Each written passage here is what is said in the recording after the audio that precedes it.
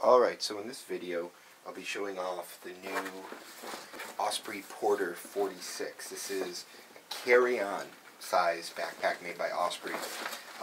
It's a full carry-on size 22 by 14 by 9, so it will fit into overhead bins. It is allowed on almost all airline carry-on flights, so that shouldn't be a problem. And one of the really appealing things about this is that despite being carry-on only, it is 46 liters. So if you were to go out and buy a normal backpacking backpack and you want it to be carry-on, you usually restrict it to 30 to 40 liters because they're not designed with airline requirements in mind. This is. One of the nice features of this backpack is that it has these stiff foam sidewalls. So when you're packing the bag, you don't have to worry about it collapsing in on you as you're packing it, or if you need to open it and it's not full, it'll rather easily stay open for you. It has some compression straps, so when this bag is full, you need to get it a little smaller, keep things more secure. You have compression straps that can be tightened. One of the neatest things about this bag, though, is the suspension and strap system. So as you can see here, this is the back of the bag. There are no straps.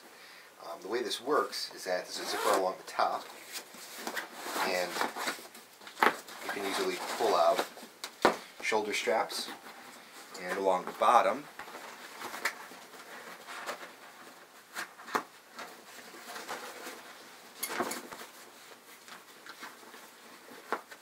wrangling here, you pull out a hip belt as well as the rest of the required straps to get this to work. So if I want to set this up, simply plug in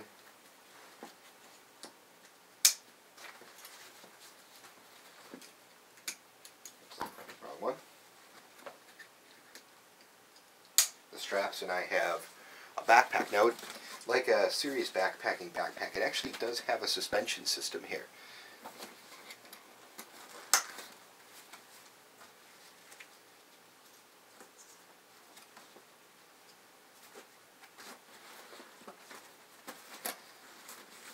So now you have a full suspension system to help disperse weight across your entire back, so it's not resting on your shoulders. You have a hip belt, though it's not a very robust hip belt, especially because it folds away. It's just some nylon. This isn't going to be the most comfortable bag if you're going to be doing a lot of trail walking or something along those lines. However, it's not really made for that. What it's made for are people who are traveling and want to go with carry-on only. And the extent of carrying this bag will be to hop on and off buses, get on airplanes, trains, taxis, things like that, where you're not going to be carrying all your gear around with you everywhere you go. You're going to leave it in a hostel or a hotel when you're in a city, and then you'll take a small day pack out to carry your essentials as you need. And this will be mostly for carrying your gear back and forth through airports and buses and trains to your new hotel, things like that.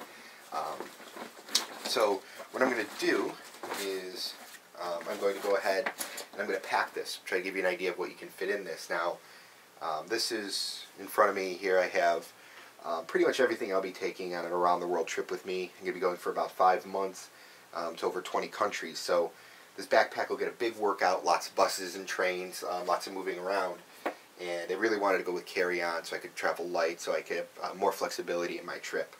You don't want to be carrying a big 55, 60 liter pack full of clothes that you may never even wear.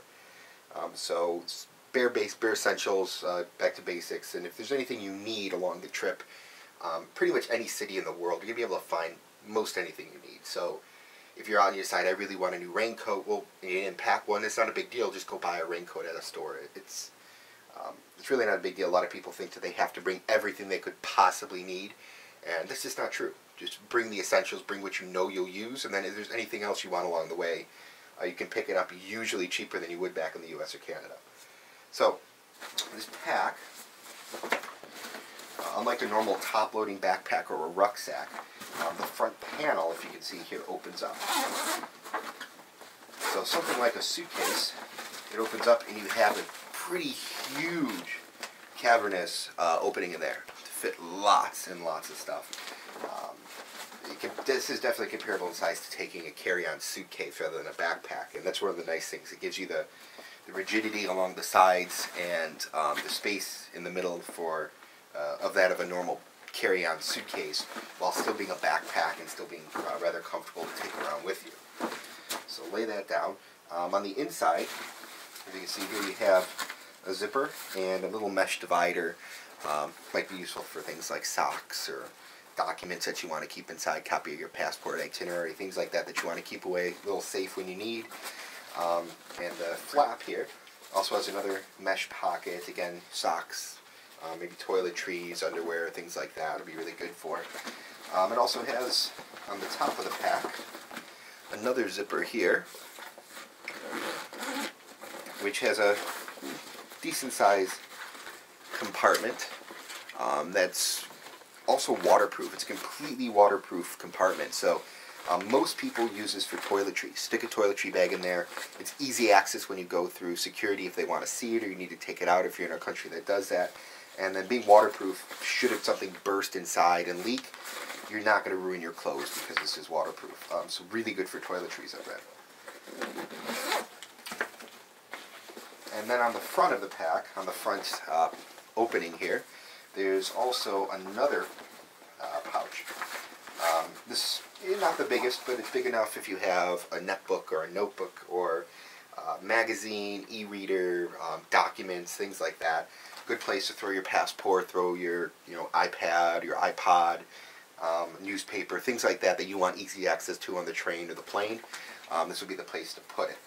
That's all it really has for pockets. It's not a one of those big backpacks that are just bursting with little tiny pockets. Instead, the Osprey decided to devote most of their space and efforts to this huge interior, just so you can fit tons of clothes if you need. Although I'll be traveling light, so it won't be a ton of clothes. So, for packing. Now, it's often suggested many different ways to pack, from packing cubes to vacuum bags to certain ways to fold your clothes, ways to interlock them. What I've always found to be the most efficient way is just to roll them up. So you start with, like I have here, just a button-down shirt, fold it, and then starting at one end, just roll it tight like you're rolling a little sleeping bag. Now these shirts are made to be packed up and rolled easily. One of the nice things about rolling is generally you don't have to worry about wrinkles as much. If you flatten the shirts and you just leave them folded like it was, like these are over here, if they get pushed around, they're going to wrinkle up. But if you roll it, you don't have to worry about wrinkles as much. As far as for what I'm packing, this is a pretty simple packing list. I've got 3 Columbia button-down shirts. They're moisture wicking, they're quick drying, they're really light, they're breathable, so they're going to be cool even in a hot climate, and then I can also wash them at night, hang them up to dry, and the next morning they'll be ready to go again. 4 t-shirts to wear underneath one of those shirts, or if I'm feeling I don't want to wear a button-down shirt every day and I want something a little different, I can wear the t-shirt, or if I'm in a little bit chillier climate, I'm going out in the evening, I can put it underneath one of the button-down shirts. And that's one of the things for packing, is you want to bring clothes that you can combine with each other, that you can layer up. If it gets cooler, you can take off. If it gets warmer, things that'll work with each other. Don't bring a piece of clothing that you can only wear with one other thing. Everything should be able to work with each other so that you can have a number of different outfits the way you put them together while still saving weight. Because traveling for 5, 6 months, a year, whatever it is, you're going to get tired of wearing the same thing every day, even if you keep it clean. So this helps bring a little bit of variety to it. You can change things up, but still traveling light. So 4 t-shirts. Then over here we have a pair of gym shorts. This is mostly for just lounging around a hostel if I'm taking it easy, or also for sleeping in at night. 2 pairs of Columbia zip-off pants. Again, quick drying. They pack down really small. They're very light. And while they look pretty cliche, touristy, they're pretty utilitarian. They do zip off through the shorts.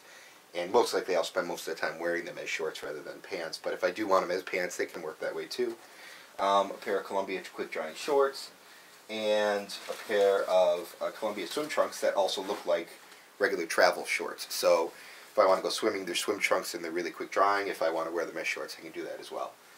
A little toiletries bag, although for this video it's not completely full, but you get the idea. Fill this up with travel size everything, little bits of medicine.